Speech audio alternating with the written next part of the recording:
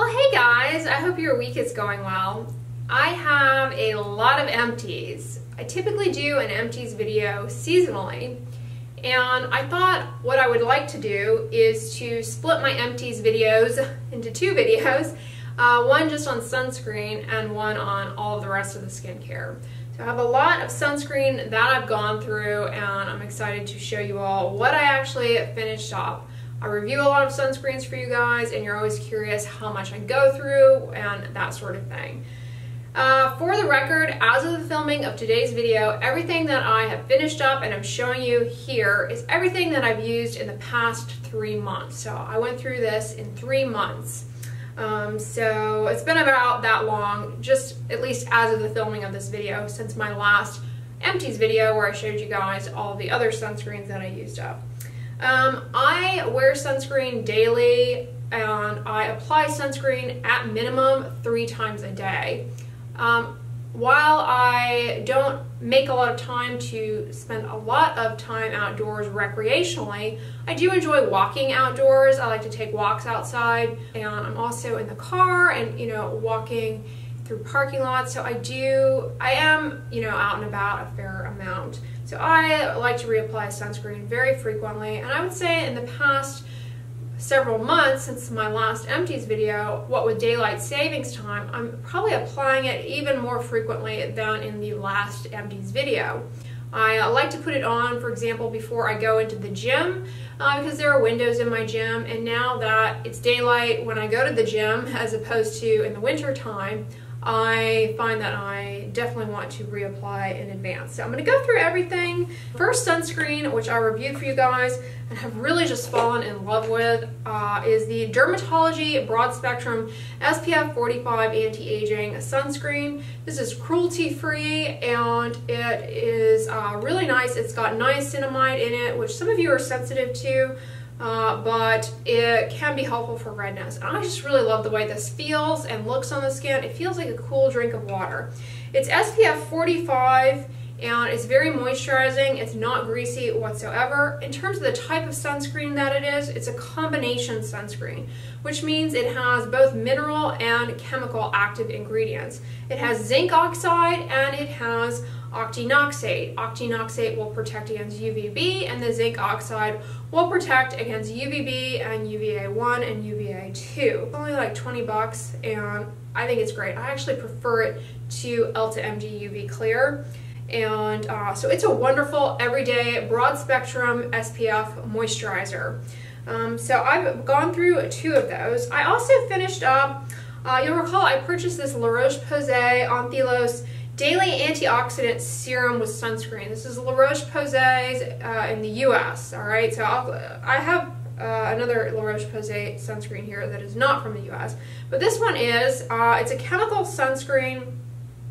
I have more confidence in chemical sunscreens from either La Roche-Posay or Neutrogena, and the reason for this is they have put a lot of R&D into making efforts to stabilize avobenzone. Avobenzone is the chemical sunscreen ingredient that protects us against UVA, the rays that don't burn our skin but do penetrate deeply, destroy collagen, suppress the immune system, age and rage us.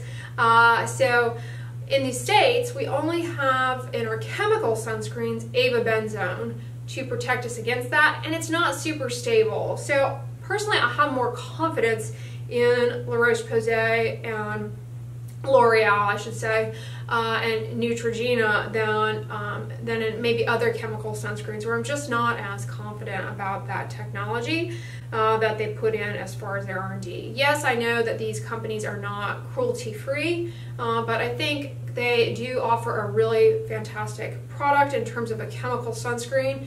And the reason this is important is that chemical sunscreens don't tend to leave a white cast, so they're more friendly to people with darker skin types than mineral sunscreens. And so anyways, all that rambling aside, I don't recommend their Anthelos Daily Antioxidant Serum with Sunscreen. It's very expensive, and I really don't think that it is necessarily any better than some of their other broad spectrum chemical sunscreens. The antioxidant thing in this, antioxidants in topical products, the idea behind them is that they will help scavenge free radicals and help to combat some of the damage that occurs from UV exposure. But there are actual studies showing that antioxidants and sunscreens in particular, their ability to scavenge free radicals is pretty much nil. And the way sunscreens are formulated, they're formulated to form this barrier that actually keeps the antioxidants out. So in other words, I don't recommend, this one's pretty expensive. I don't think it's worth it. I think a better choice is in the US market, is the La Roche-Posay Anthelos SPF 60 Ultra Light.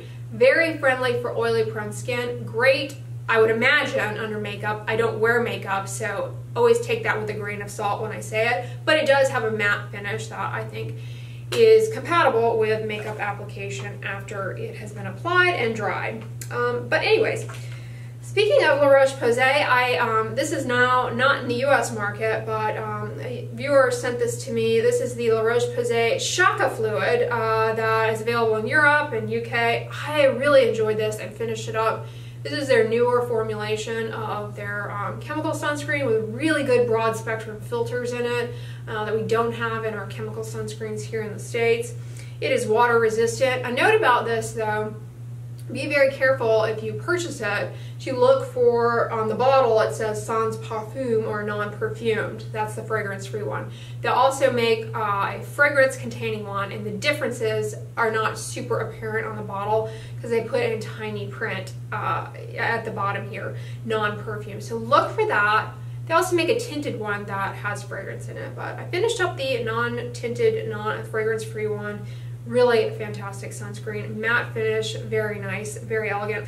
Also from the European market, you can also get this in Mexico. I finished up the Eucerin Sun Allergy Protect. I found that I use this a fair amount for my body in particular and going to the gym. This is a very good for sensitive skin. People who have sun allergy, like polymorphous light eruption, for example. I have a video on that, by the way, if that's you.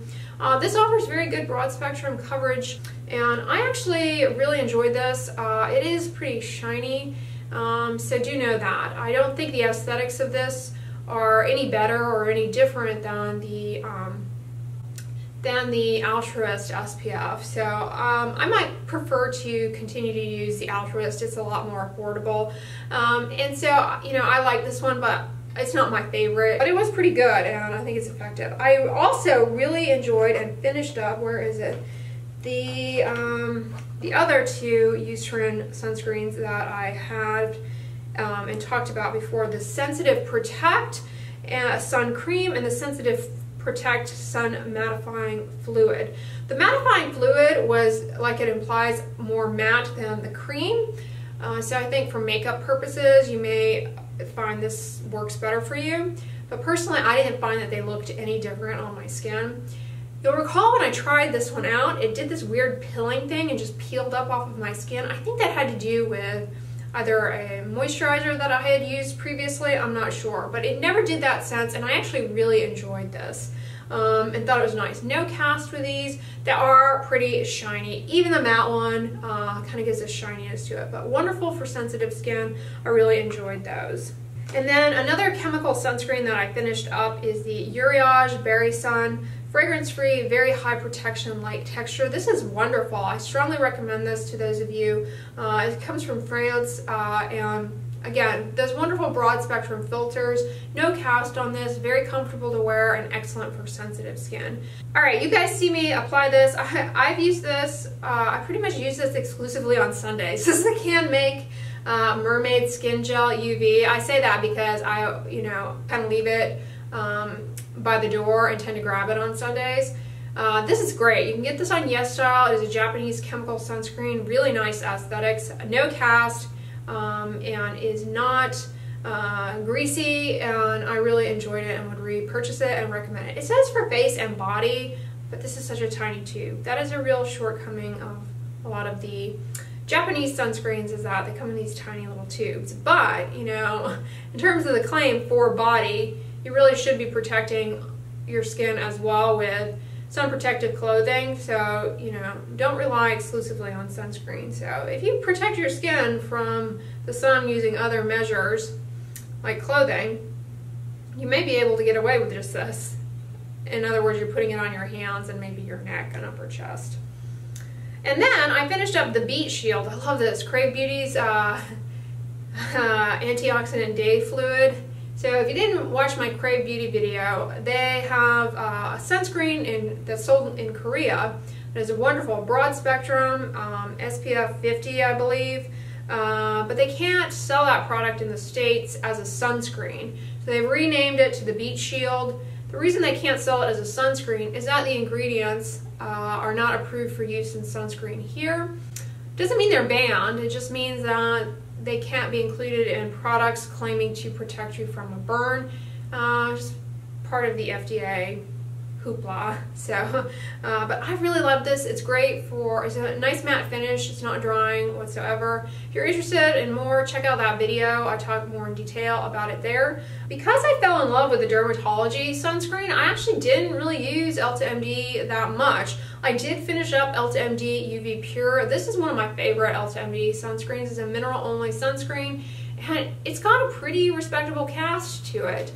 I prefer this one actually to the newer UV Replenish. I think the cast is a hint better than the UV Replenish, and I think it's a better value. So this is water resistant up to 80 minutes and wonderful for sensitive skin. I definitely recommend this for anybody with sensitive skin who wants a good mineral sunscreen. It is fantastic.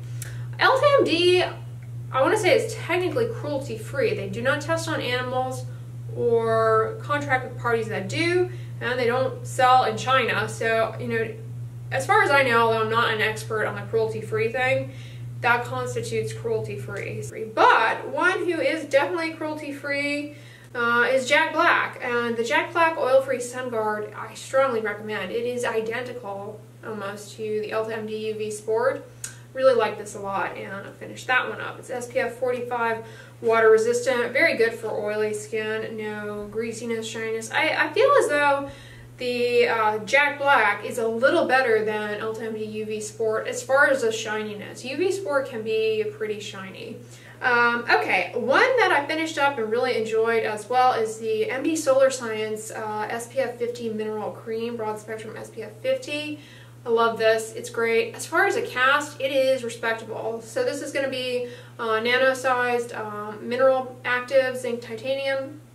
It's water resistant, really good for oily prone skin. Really good for oily prone skin looking for a water resistant, fragrance free sunscreen. Definitely recommend that one. Alright, and then some lower SPFs that I finished up as moisturizers. The SPF 30 Olay Sensitive, love this. I go through it pretty fast though. I would say I can go through this in a couple of weeks just with once daily application. Like, I don't carry this with me or reapply it. I will put it on though first thing in the morning. It's great, very comfortable, not greasy, wonderful for sensitive skin, but I go through it really fast, and I imagine you all probably do too as well. I wish Olay would come out with more sunscreens like that one. They have a ton of products, but a lot of their sunscreens have fragrance in them, or just, I don't know, the aesthetics of some of them I've tried have not been that great for the price point.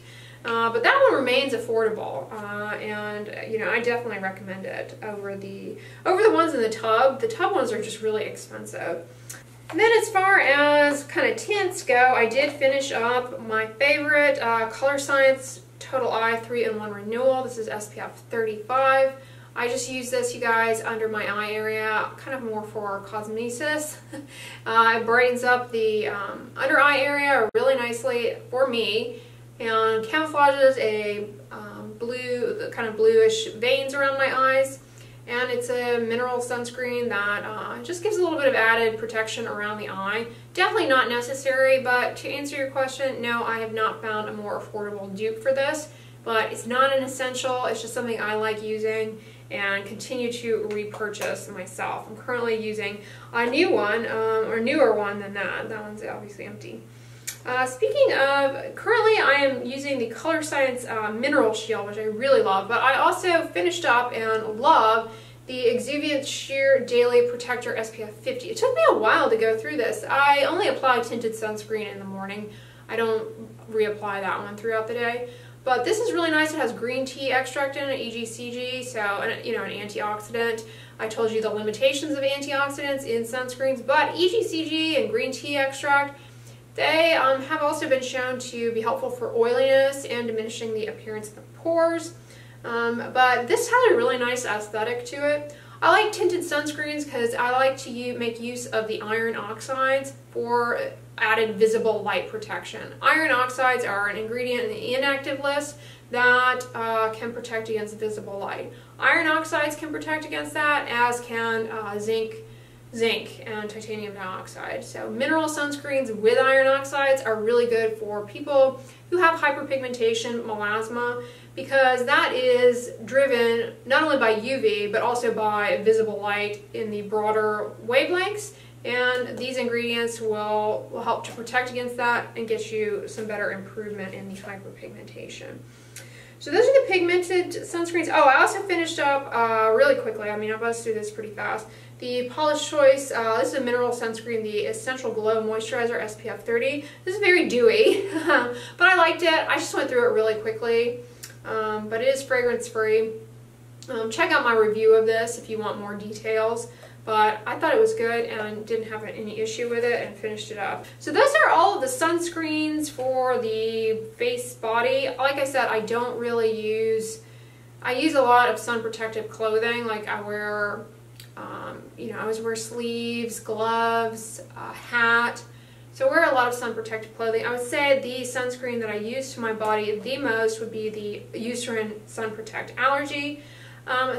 Some of these though I would put on my body just because I have a lot of sunscreens and I kind of want to use some of them up and move on to the next so that I don't have too many that end up expiring and going to waste. So I do end up using a lot of them on my body when, you know, that's probably not the most cost-effective thing to pursue. Oh, but I also would use the Jack Black on my body a fair amount as well. Okay, but last but not least, I also have a separate lip SPF. You should too. Lip SPF is just easier to hack on the lips. Sunscreens, if you just put your sunscreen on your lips, it can be very drying, very irritating, and it doesn't always stay very well.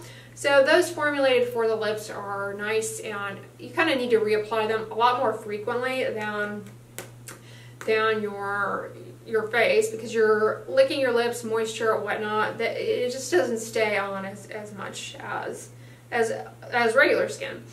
That being said, I'm not the best at reapplying the lip SPF, so I don't go through them as frequently as I should.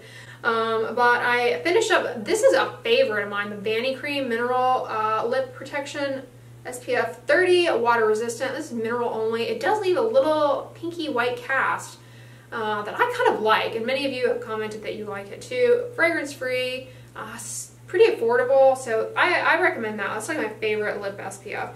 And I also like EltaMD's UV Lip Balm Broad Spectrum SPF 31. This is a combination sunscreen, so it has zinc and it also has octinoxate in it. So if you're sensitive to chemical ingredients, particularly around the lips, this may be a little irritating to you. But I find this has a nice aesthetic to it. It's SPF 31, water resistant. This has no cast. But one thing I don't like about EltaMD's UV Lip Balm, I don't like the packaging because the tube is short and it's kind of squat. And I find that it just makes it hard to get the product out in the beginning and in the end, and it doesn't shake up well. So there's a little bit of separation. I don't know if you guys have ever used this and experienced that, but there's a little bit of separation, which I don't like, because I don't want to squeeze this and see just the clear oil part come out where it's separated, even when shaking. So it doesn't shake up well. So I don't like that about it, and that's something that, having used it so many times, I found stands out to me about this one. But it's not bad otherwise. Just make sure you get a good consistency coming out, and you know that kind of results in wasting a lot of it, so not ideal. But yeah, that's everything that I used up in the past 3 months as of the filming of this video. So it took me 3 months to go through. I'm just going to tally up the non-tinted, non-lip SPFs here. We've got 1, 2, 3, 4, 5, 6, 7, 8, 9, 10. You guys, I can count. Okay. 11, 12, 13, 14, 15. 15 sunscreens that I used up in 3 months. So that's about 5 a month.